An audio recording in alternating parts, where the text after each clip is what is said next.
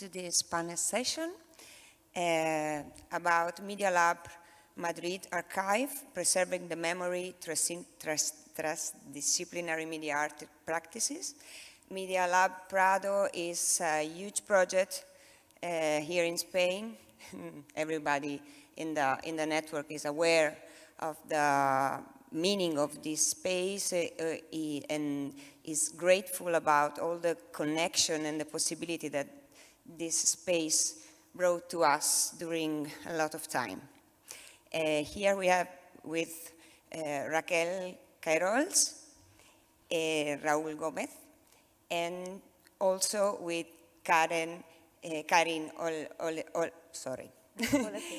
Ohlenschläger, that is is not here with us, unfortunately. Raquel will explain and Raúl will read a text from Karin, and well, I'll leave you to this fantastic work about the archive you worked on for so many time.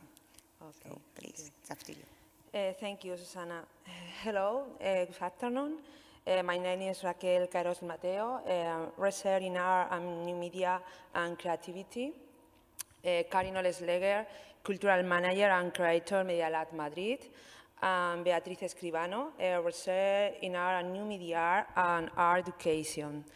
And I work together on the concept of this panel. Thank you so much, Raúl, for here. The first, I would like to say that this year is the 20th anniversary of the birth of Medialab Madrid, and we believe that this is the best tribute we can pay. It's very, very exciting to be here today.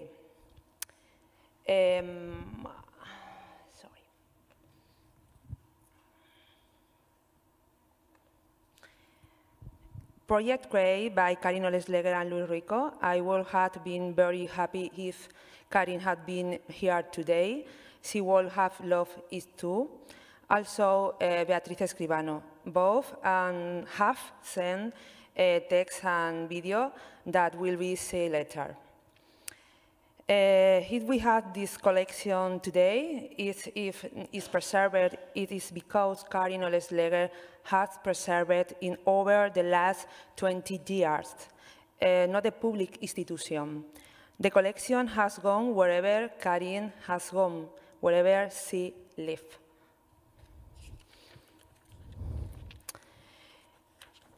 The creation of Medialab Madrid Archive arises from the need to contribute to the preservation of transdisciplinary media and art practice, the shaping of the new narrative related to an extant media ideology. In the context of the project, Medialab Madrid is as a model of transversal laboratory, art, science, technology, society, and sustainability for the digital age within the call for social science and humanities of the Comunidad de Madrid, co-financed with the European Social Fund. The project has been coordinated by me, together with a group of research from the different universities, with the permanent support of Karin Ohlenschläger. Thank you, Karin Ohlenschläger.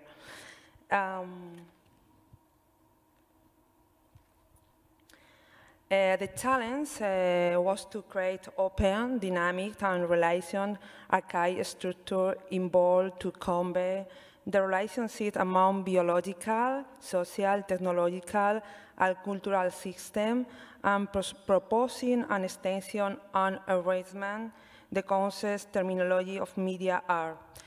Not only media art, but from transdisciplinary nature of media art practice developed at Medialab Madrid.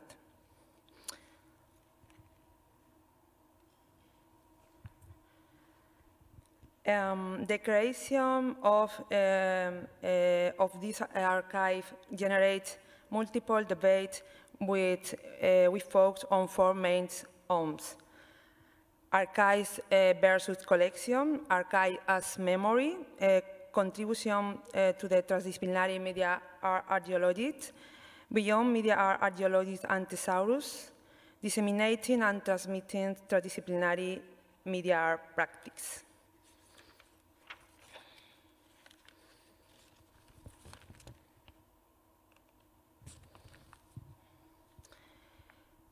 A collection is a term more closely attached to physical artwork and projects, whereas an archive is a concept more related to the documentation of the process and the documentation generated around an activity.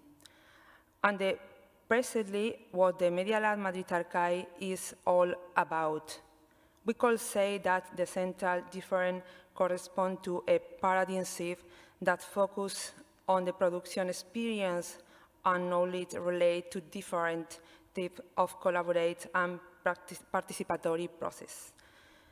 Now, we are going to listen in on the reflection Karin has sent its following text about the background of Medialab Madrid. Thank you, Raquel. Well, before reading to us the current standards, I'd like to present myself. My name is Raúl Gómez Hernández. I'm a PhD candidate in audiovisual communication at Complutense University of Madrid. I'm under the co-supervision of Raquel, Caerols, Mateo, and Francisco Lorenzo, working on new ways of digital heritage educational resources and how to engage young people with this transdisciplinary approach of Medialab Madrid, and how our science and technology could be the way to work together and to engage this public. In this way, I'm very thankful to be here representing what Karin wants to say and what they want to express. So before talking about the Medialab Madrid Archive, I would like to introduce some of the fundamental ideas and functions that characterize the Medialab Madrid Archive between 2002 and 2006. Therefore, I will start with a little flashback to 1942. At that time, the idea of connecting biological and technological systems was born and developed by American mathematician and father of cybernetics, Norbert Wiener, together with the Mexican physics and physiologist Arturo Rosenbluth. Through this research, did not achieve results applicable at that time. 60 years later, this seminal idea has led to the final decoding of the Human Genome Project, which started in 1990. So you can imagine the impact the discovery had for humankind. And this was the concrete context in which MLM was born, with an aim to contribute to a deeper understanding of the hidden connections among different systems, contributing to a broader participation in the articulation of other kinds of realities. But what kind of realities were we talking about? The classical Cartesian wall is one that is tangible and measurable. We thought it was time to go beyond this dualistic thinking. Instead, we encourage an approach to quantum principles we consider to be one of the essential scientific pillars of digital culture, in which the center could become peripheral, the inside could be merged with the outside, the top with the bottom. Macroscopic dimension with nanometric scales, and so forth, with all their intermediate states or potentialities of becoming, as David Bohm says. This is precisely one of the great values that characterize digital art, its multiple, simultaneous, and intervenient process, the interdependencies in constant flow and transformation. It has open structures of participation, collaboration, and coevolution, in which the whole is more than the sum of its parts. In the digital wall, the distinction is no longer a bipolarity of either or. The wall of the small particles is instead one of both, and the latter correspond with Werner Heisenberg, uncertainty principle, Niels Bohr, complementary principle, as well as the quantum physicist Erwin Schrödinger, conceptual model of the simultaneously living and dead cat. Heisenberg's student, Hans-Peter Dürr, once said, thin-film temporally determinate mechanism reality turn out to be potentiality and indivisible material temporality essential and determined network of relationships. Relationships that determine only probabilities, differentiate capacity, potency for a material energetic realization. A clear example and a starting point in our case was the safe from the everything flows to everything is flow. The concept of fluid dynamics was the title and the common denominator of a whole of series scientific presentation and artistic projects of the International Festival of Art, Science and Technology at the Conde Duque Cultural Center. The project was convinced by Luis Rico and by me to continue with the second edition of Cybervision. The first one was held at the URGC University in 1999. In 2002, Fluid Dynamics was carried out in collaboration with Dr. Federico Moran, director of the second winter cycle of Science and Technology at the Complutense University of Madrid. This allows to work from the very beginning with well-known artists, scientists, technologists, and other actors in a public cultural center. Beyond the festival, part of the agreement with the Conde Duque was to create a permanent infrastructure and a program of research and development, training and production through the year, open to artists, science and technologists from all fields of knowledge. During the opening of the Medialab Madrid program, among the numerous activities, I would like to highlight the first European meeting of Medialabs and the start of a series of workshops with Daniel García Andújar, initiated with the slogan, Technologies to the People, Take the Reins. Quite a declaration of principles. Medialab Madrid was not only devoted to media art. We tried to go beyond the media. Our starting points were the hidden connections among different biological, social, cultural, and techno-scientific systems. We want not only to transmit and to learn about them, but we also wanted to be part of their development. We wanted to be part of the process. Therefore, in Madrid, we need a public space where this process could take place at the edges of different fields of knowledge, both formal and non-formal ones. We wanted to go beyond disciplines. Our main goal was not to algorithm or machine, but rather an impact of algorithm and machines on the construction of identities and relationships, or in the construction of perception of our realities. That is the impact of hardware and software on our political, social, economic, and cultural lives. Medialab Madrid differs substantially from historical antecedents. Among them were the first art science collaboration at the computer laboratory at the University of Madrid in the late 60s. Artist-run spaces related to techno-scientific collaborations self-managed by Fluxus artists and engineers in the US and Europe during the 70s, and Medialab since 1985.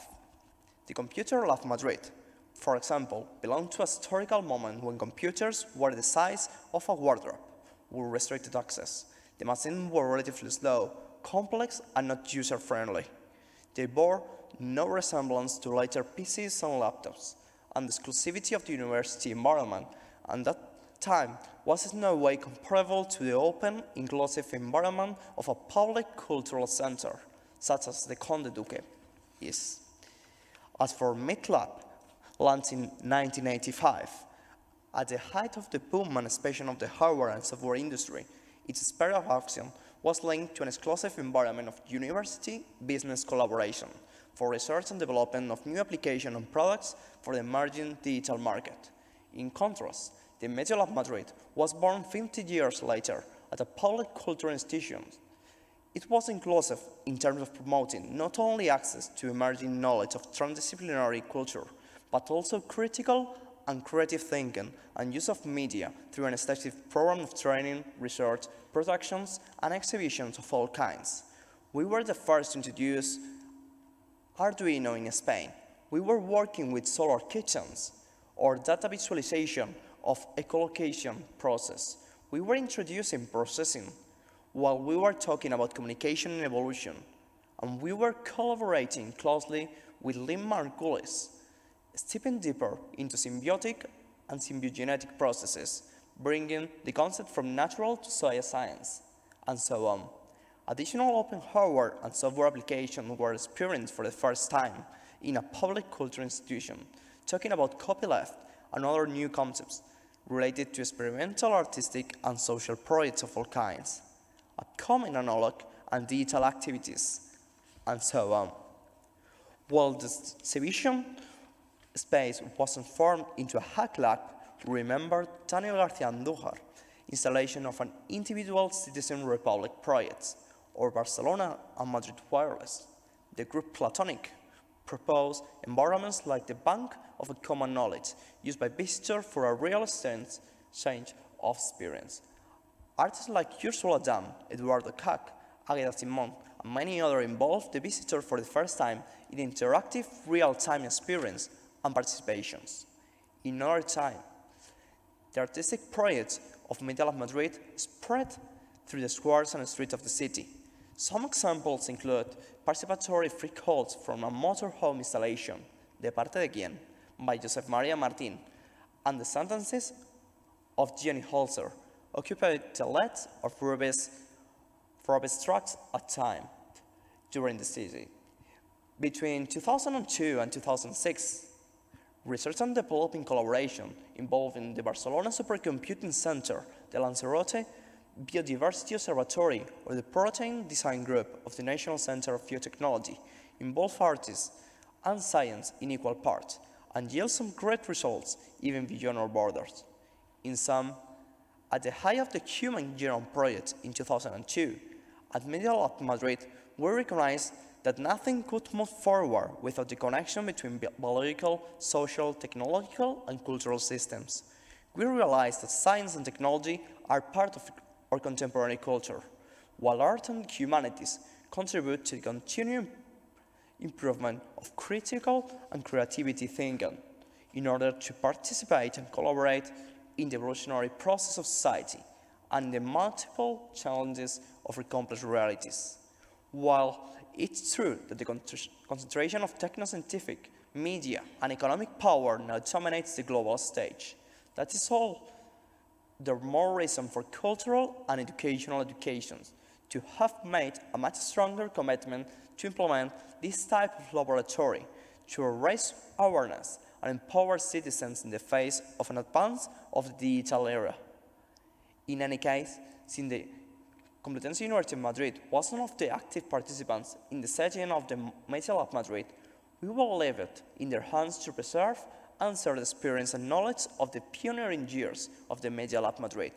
We are grateful that Archivo General of Complutense have taken in, organized, and digitized a large part of the legacy, thanks to the initiative of Dr. Raquel Caerols, the main promoter of the research project Medialab Archive. Okay, thank you so much, Raúl. Very, very interesting reflection about background Medialab Madrid. But the media art, other challenges, other focus, other question about Thesaurus. What we can we say about Thesaurus on media art? Beatriz Escribano gives us her reflection in the following video.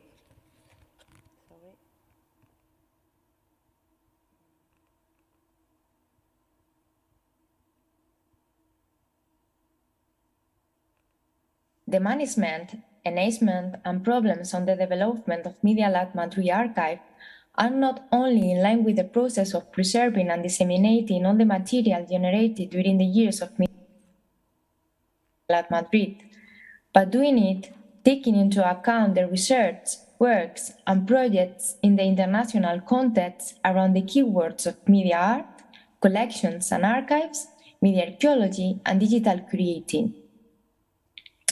To recognize the value of this heritage of the Medialab Madrid Archive, its preservation and accessibility for those who want to know the true history of media art in Spain, it is necessary to use new methodological tools adapted to the new features in art, to the relationship established by Medialab Madrid, art plus science plus technology and society. There is a need for a method that allows digging into the past with the basis and theoretical thinking in the present. One of these tools is the media archaeology, which contextualizes Medialab Madrid in the present to study a recent past and try to establish common lines with today. The result of its use is a critical consideration of the work done at Medialab Madrid, an historiographical and artistic reflection that plays in the line of media art. Media archaeology is the method of looking and refusing linear genesis. In fact, it is used to evaluate disregarded works by the use of an archaic historiography. To form the basis of the archive, it must be grounded on a compilation of primary information and documentation sources, other type of documents, and the analysis of its contents. During the process of designing the database, the choice of the terminology answered to the concept of a dynamic open archive, one that is capable of carrying the transdisciplinary connections among organic, social, technological, and cultural systems, expanding the terminologies of media art. To work on the Medialab Madrid Archive, it was taken into account, and as an example, the work by the Archive of Digital Art at the University of Krems in Austria. The Archive of Digital Art was established as a collective project in collaboration with artists, researchers, and international media institutions for a sustainable exchange between artists, experts, and users. It is an open access database for Medialab Madrid Archive is one of the best examples at this moment because it is built on the technical and functional basis of the most important media archives or databases, such as the Archive of Virtual Art. Also, the collection of the Daniel Langlois Foundation for Art, Science and Technology, which aims to further human knowledge by supporting artistic, scientific, and technological research. The Foundation collections cover the trends and practices that have emerged in electronic and media arts from the early 60s to today. The collections contains traditional books, catalog, CD rooms, and other digital materials, videotapes, films, and slides. Or, for example, Rhizome Artbaits, an archive of digital-born artworks, where there are external links to works of art maintained by artists or archivated copies, hosted on the Rhizome infrastructure. It is a digital archive that includes online works, software for artists, video games, poetry, electronic literature, and moving images. The V2 archive, which covers overall electronic art and unstable media. Also Netaspunk archive, Mediakunstnet, and the projects by Ludwig Boltzmann Institute Media Art Research in Linz. On the one hand, for Medialab Madrid projects, the Archive of Digital Art is also an example because it is the first archive in which scholars and artists work together. So in this sense, the advantage is that it is a network built by the same artists and scholars, or artists and academics, who are building the present of art right now. And also, the information can be changed in real time. The disadvantage is that the archive revolves around the artists. That is, it is only possible to enter or introduce, for example, exhibitions or catalog in the archive, but only if some of the artists are in this archive.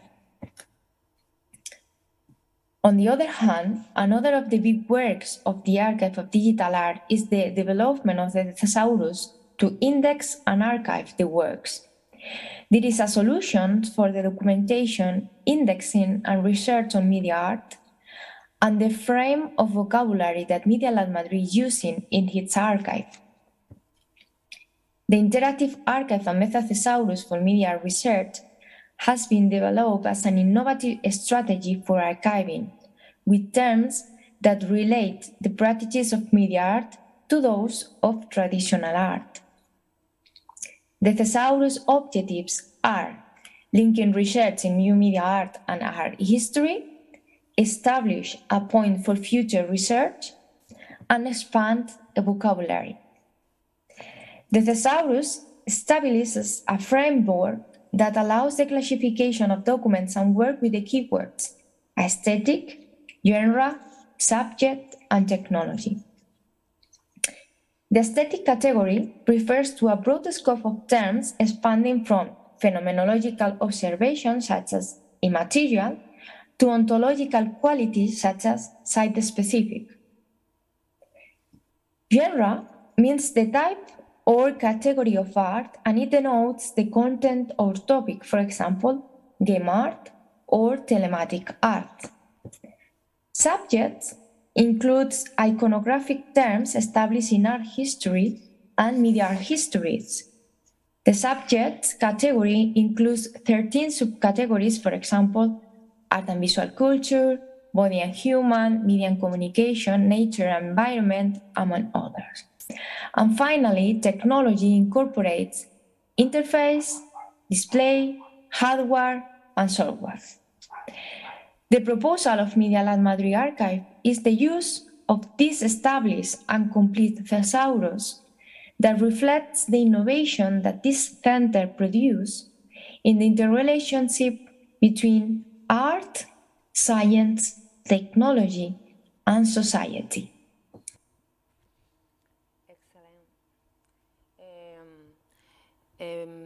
We have application the Ada thesaurus, the thesaurus Oliver Grau. It's very difficult thesaurus media art.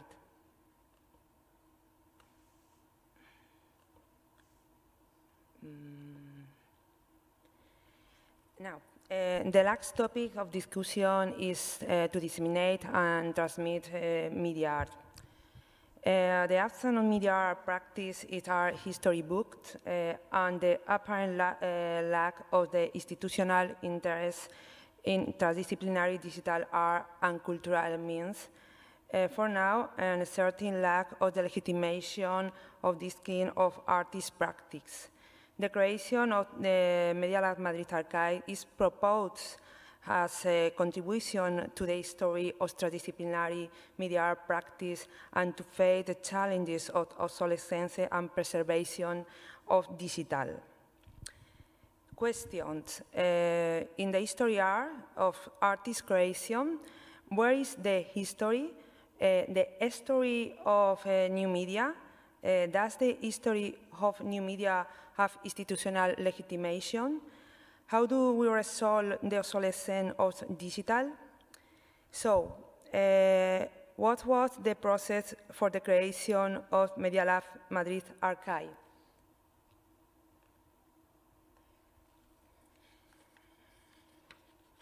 Creation of Medialab Madrid Archive, creation Medialab Madrid database, and creation of Medialab Madrid website.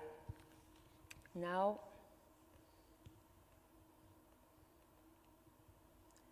his story creation Medialab Madrid Archive.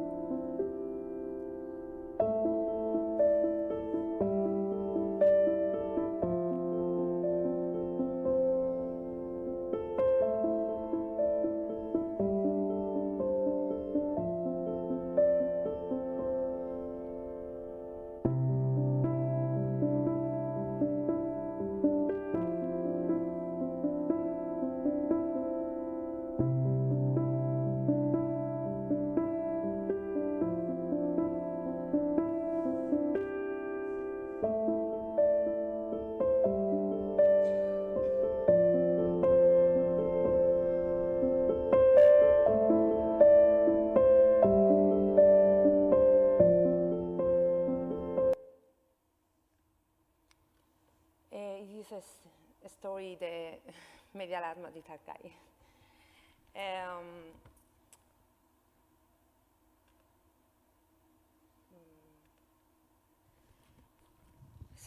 Building the Medialab Madrid Archive as a contribution to the transdisciplinary media art practice also involves a central duty to the process of dissemination and transmission, which involves generating narratives aligned with the genesis of transdisciplinary media arts.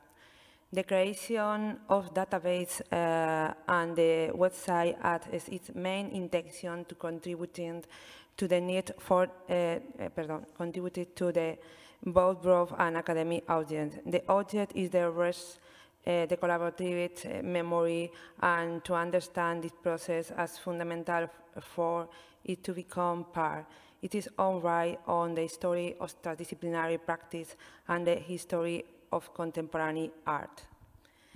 Now we are going to preview database and 3 videos. Database, this 3 parts: document, person, projects, and activities. Many artists today in ISEA were pioneer artists Medialab Madrid Archive.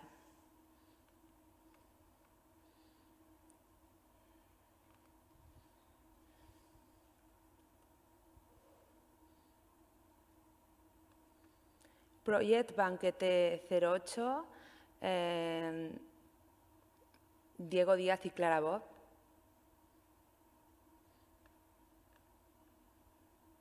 Presentation this project observatorio.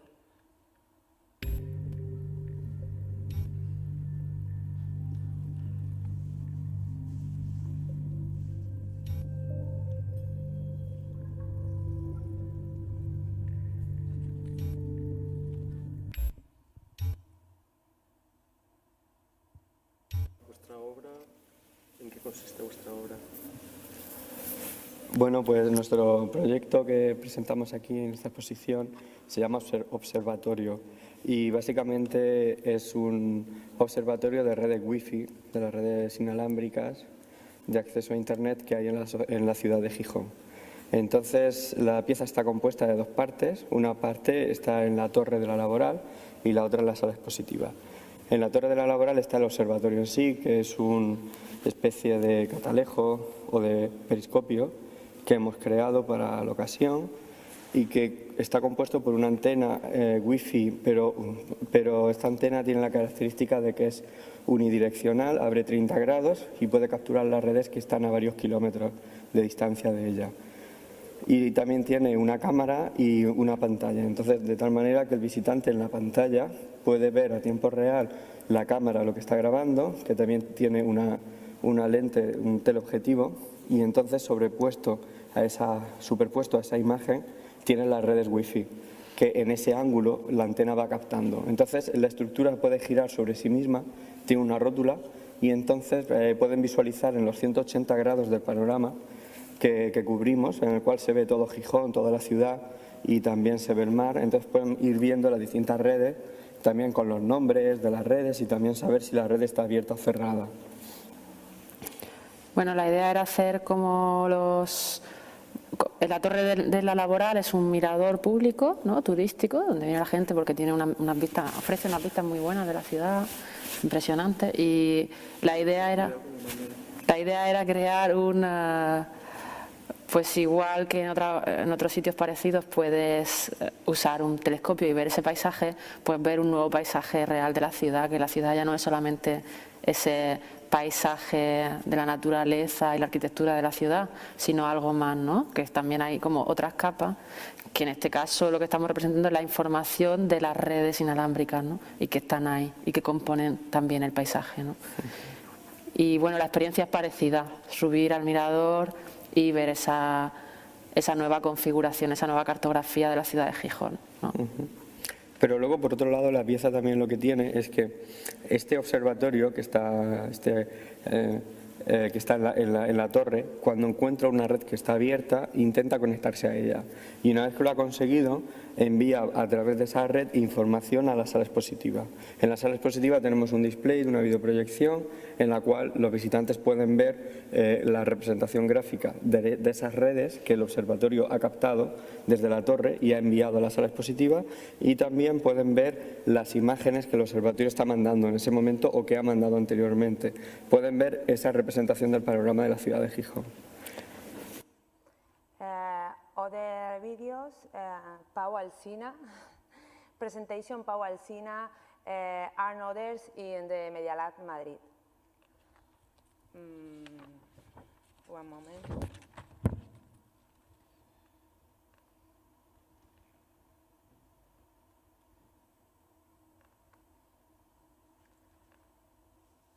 Pau Alsina, Heterotopías globales.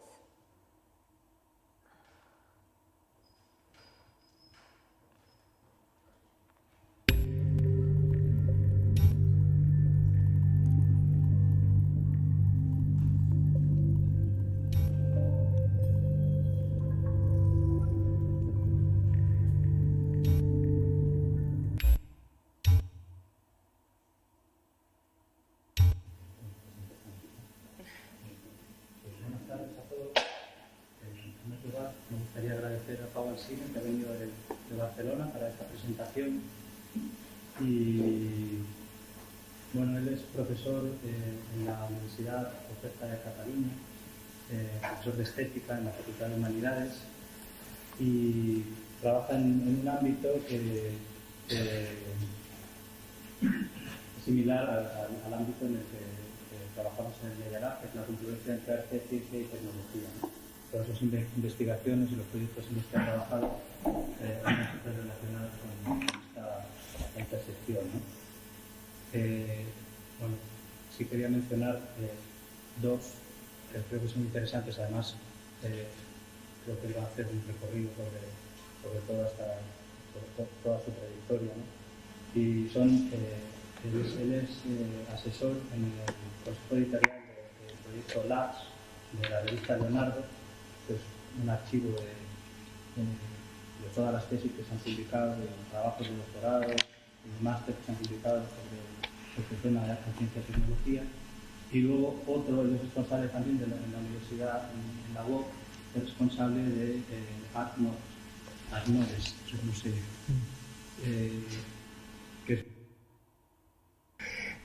bien, en principio estoy encantado de estar aquí en Medialab. La cantidad de actividades que Marcos me estaba explicando, la cantidad de actividades que hacéis, y que desde Barcelona vamos viendo cómo nos van llegando las actividades que vais haciendo, y a mí me parecen muy interesantes.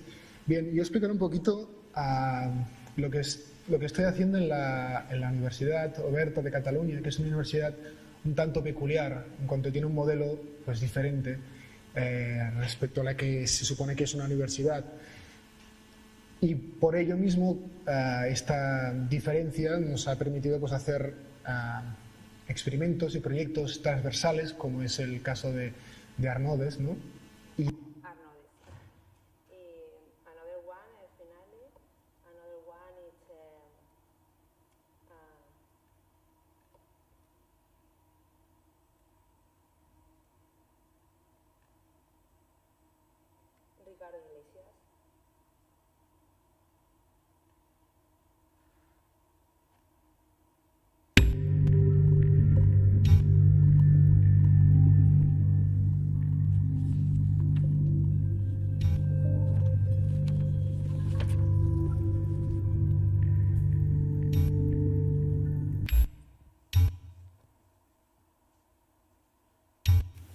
Sí, la pieza que presentas aquí, ¿me puedes hablar un poco de ella? De cómo funciona, en qué consiste. Lo que presento en esta exposición se llama José, un robot autista, y es un robot que tiene problemas de comunicación con su entorno y con los usuarios.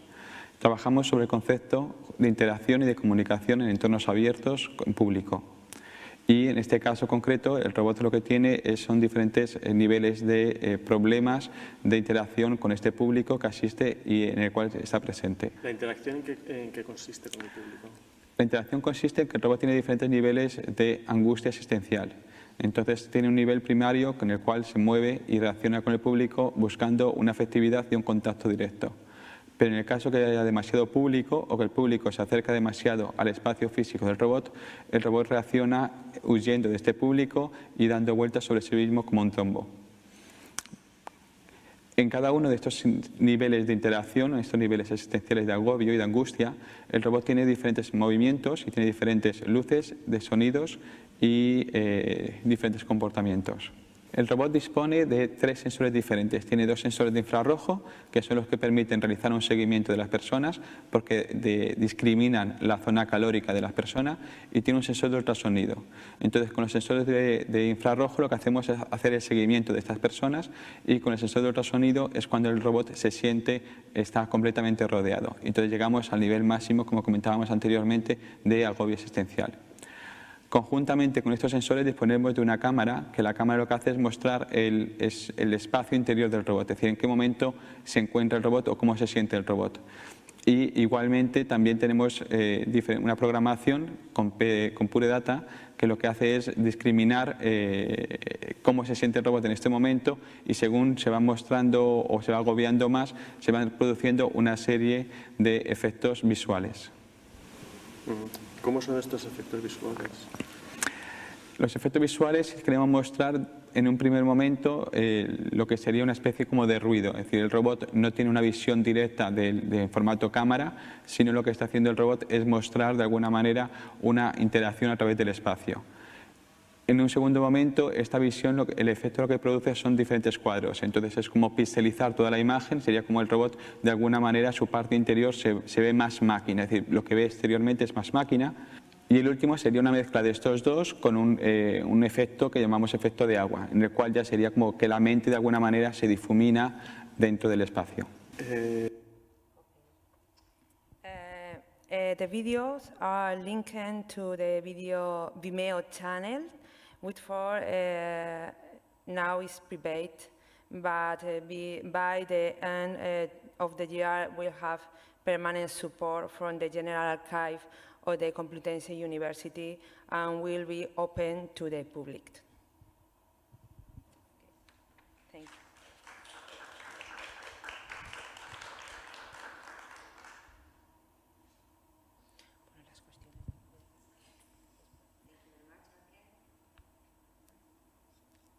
Hi.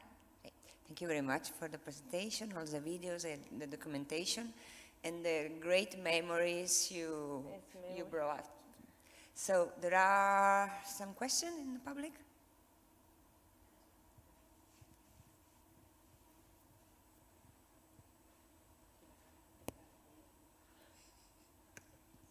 Thank you very much for the memories indeed. I produced 2 of those projects at Laboral, so it's been a journey in the past. I would like to ask you guys, what's your opinion on how, so now you have the archive at the university, and I suppose it's going to become more and more accessible, not only for researchers, but for anyone that wants to have a look or learn more. What do you think about the connection between that and the collaborative practices that happen through Medialab and are still happening nowadays? Is there a plan? What are your ideas around connecting what was done so long ago, bringing all over those type of collaboration models and methodologies, and what we can do now in the Medialab as a citizen lab, no, I suppose. Thank you so much. Well, now the Medialab Madrid Archive is part of the General Archive of the Complutense University of Madrid, because it was born in this part of the supercomputing lab that the university has, and is burning with this. And what we expected with this connection to bring the archive to the university is to bring to this initiative and projects that is transdisciplinary, and also to bring science, art, technology for society. So now we are preparing projects in this 20th anniversary to work this scientific dissemination project with FECIT, that is the institution in Spain for science dissemination, where we like to disseminate the principles of creativity and the principles of transdisciplinary to people from secondary and high secondary high schools, that they like to implement all this knowledge in this in their careers to belong not only in computer or in science. This approach to creativity and new media, and it's something that we like to do also with an exhibition that we like to do with Medialab Madrid, with all these things about how Medialab Madrid was a pioneer initiative for Europe. So I think that we are in the way to bring to the society all this capacity that we have, and also to open publicly, as Raquel says, the archives database to all communities that they are interested. And I think that is what we have to do from academia to work with people and with scientists and with citizens to bring all these projects back together.